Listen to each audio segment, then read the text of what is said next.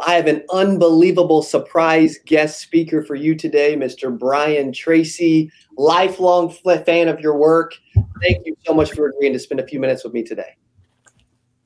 Well, thank you. You know, you and I have, what do they say in the movie? We've shed the same blood in the same mud.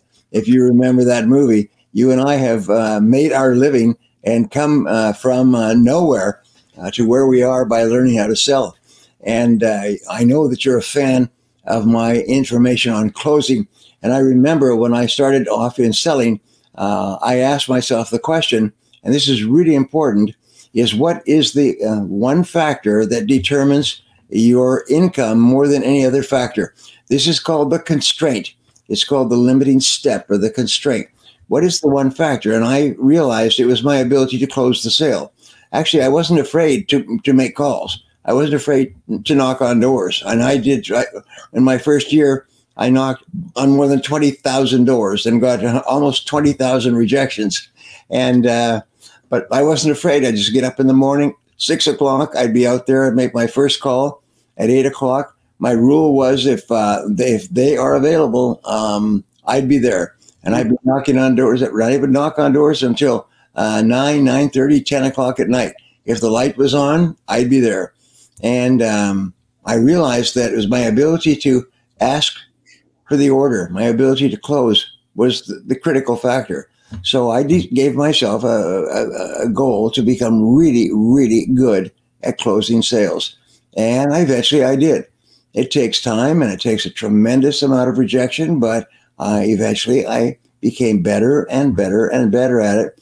And my income went up. And there's a wonderful relationship between your income and your confidence, your level of happiness. You start to make a lot of money and you start to be happy. And when you're happy, you have a lot of energy. When you have energy, you're more eager to get out there and make calls.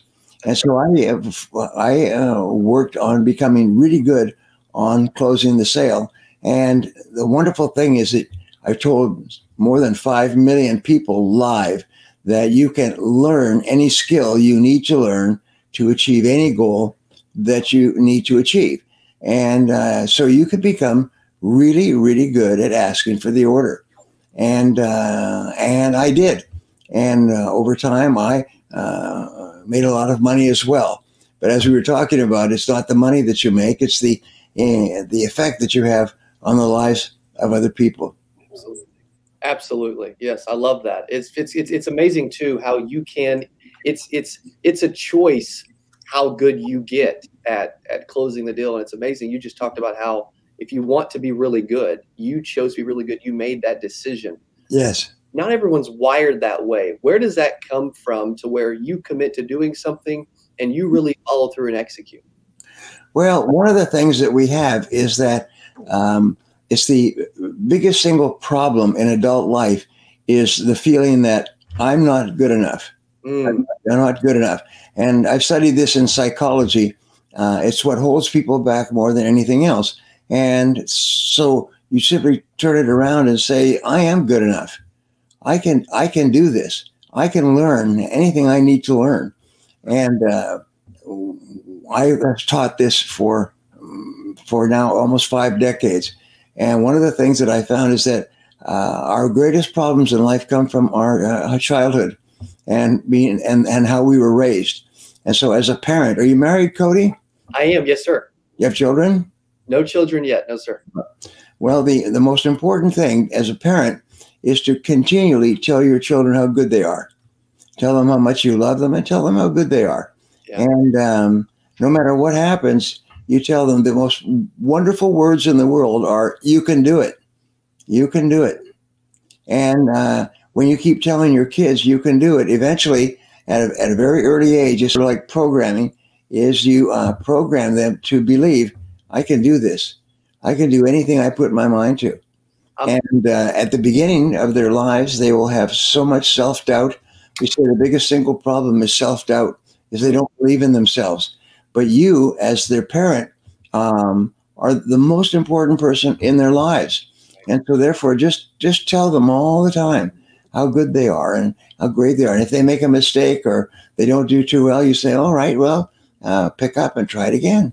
and you can do it. You can do it. You can do it. And that's a wonderful thing for children to hear. And eventually it reaches the point where it sort of locks in and they start to believe it. And then after that, nothing can stop them. That's awesome. That's such good advice too, because I really believe I'm about to get into my story and how much you've affected me and your material, but I really believe what you just said resonated and made a ton of sense with me, because I get the question a lot, how were you able to have confidence in yourself at an early age? And I really believe it was my parents instilling the confidence and those positive, encouraging words, just like you talked about, my mother and my father. Yes. And that gave me a tremendous advantage, hugely grateful, and was an amazing blessing. And so my parents were that positive influence for me, and they made me believe, just like you just said, for whatever reason. Yes. I don't know if they listened to you and then implemented that in me. I don't know, but I do know that they made me believe I could accomplish anything in life. Period. Yeah. Yes. And you don't understand. Parents don't understand that you are the greatest single influence in the life of your children. And I say, I've taught this to so many people, but I say, whenever you see an adult who has problems, you see a bad childhood. Is that their parents? My parents gave me no support at all. The only thing that they did was criticize me. I say this, and if you've reviewed my material, I'll say that destructive criticism is the cancer in all of human life. Is when parents criticize their children, it just is like a punch in the emotional gut, and it holds them back and causes them to doubt themselves more and more. And the opposite is constant encouragement, constantly telling them that they're good and complimenting them on everything that they do. Even if they just do something little, always tell them how good they are, how great they are, how wonderful it was. Just make a big thing of it. And my kids are so used to hearing me talk to them. They say, "Oh, Dad, you're always saying that." And then they look at their friends, and they find that their friends don't get that. And then they realize, it takes them many years, they realize, wow, what they're getting from me and from Barbara is very rare. And so now 3 of my children are married, and 3 of them are married, and they do the same things with their children. They're constantly telling their children how good they are. And their children are just so happy. The children laugh and they run around and they're happy.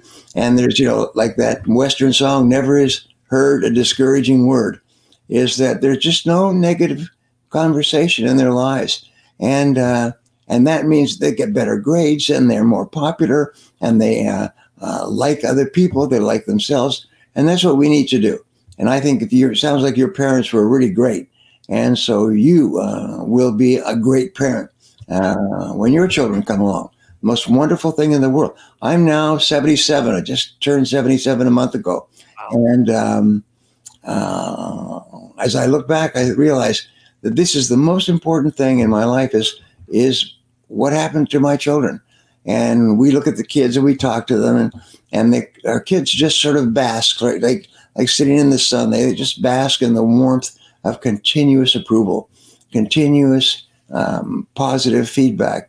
And so you just keep on doing that. And it's wonderful because you continually build your children up, and it makes you feel happy and it makes them feel happy. And then they will marry someone who has the same philosophy of life.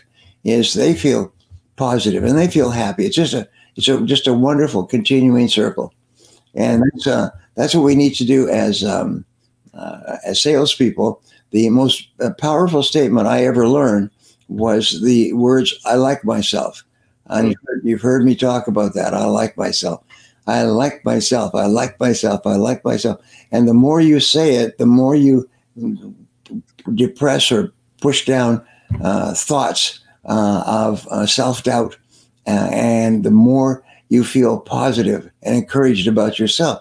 So I have so many of my friends in sales that'll get themselves cranked up just before they go into a call or pick up the telephone, as they'll say to themselves, I like myself. I like myself. I like myself. And then they pick up the phone or they knock on the door. They walk in, I like myself, I like myself, I like myself. And what that does is it just lowers all their fears and all of their doubts. And they just feel happy about themselves. And as a result, their relationships with their clients are excellent as well. Anyway, so that's what we do. I love that. I love that. Well, I need to formally thank you for the positive influence that you had on my life. Our viewers, we had over 10,000 register for this, and and they've heard me recommend you time and time again. They've heard me that your book, The Art of Closing the Sale, was the first sales book I ever picked up. I love the story of how you were going house to house. People were telling you they want to think about it. They want you to call them back, and I started to implement that, and was able to close a lot more deals immediately without having to follow up with people. Also, I've recommended that other salespeople in the insurance industry do that as well. And they've seen a lot of positive encouragement and feedback from using that, and it's worked for them too. So thank you for being a big help to me making six figures my first year, and the hundreds of thousands of other people that you've been able, possibly millions probably, that you've been able to help as well. So thank you very much. Yeah, that's wonderful. Thank you. Hey, if you enjoyed this, I got another one you're going to love. It's right there. Click on it. See you in there. Welcome back to the CA Power Players Podcast. We've had the Mr. David Duford back in Springfield Mo in the studio. Dave, welcome back to the Greetings and salutations. Dude, I love spending time with you, man. Well, thank you. I do too. Really do. It's fun. You're such a great host.